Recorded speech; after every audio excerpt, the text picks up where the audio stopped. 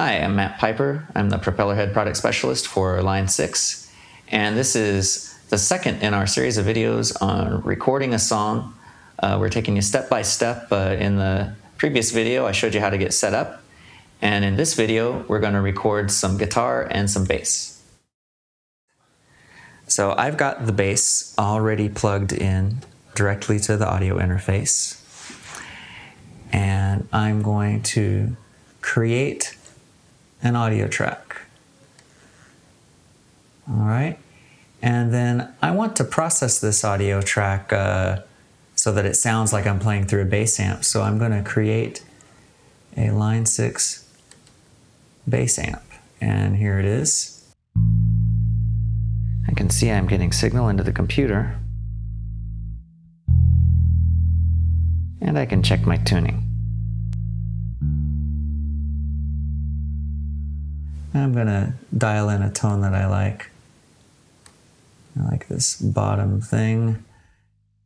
I'm going to turn up the high mid a little bit.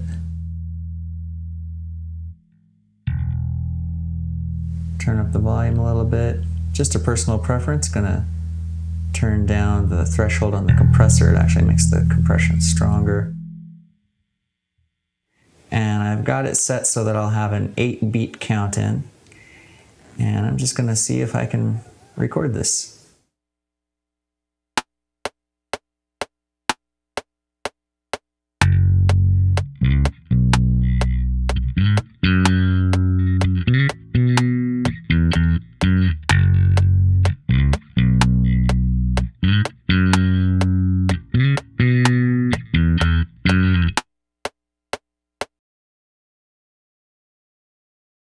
Okay, I'm just going to drag the edge of this bass clip in so that it's an even 8 bars.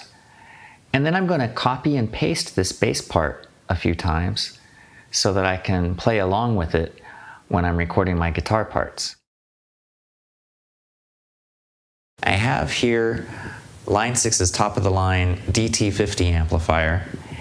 And the first thing I need to do is figure out where the speaker is exactly, because I can't see it. So I've got a flashlight here, and I'm just going to hold it up right to the grill cloth, and there I can see the edge of the speaker. And I go in and I can see the center of the cone. So I know where I'm at now. So I'm just going to move the microphone here right up to the grill cloth. And you can use your ears if you like, listen through headphones, play a little bit, move the mic into different places. If you move it towards the center of the cone, like right on the center, it's going to be a brighter sound. And as you go out to the edge, it's going to be a little bit darker sound, and maybe even a little darker if you're off axis. But I'm straight on, and I'm going to be pretty close to the edge here. That's just sort of a habit for me, but it's not necessarily the best way, but it's I'm sure we'll get a great sound. Okay, now I'm going to record a guitar track, so I'm going to create a new audio track.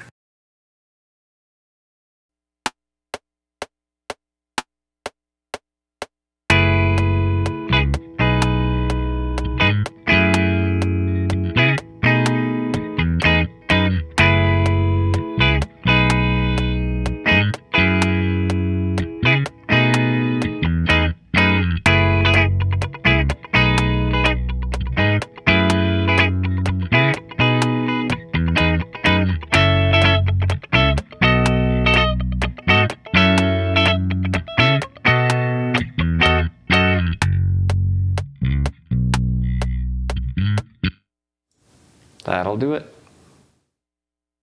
In the next video, we'll be programming some drums and percussion parts.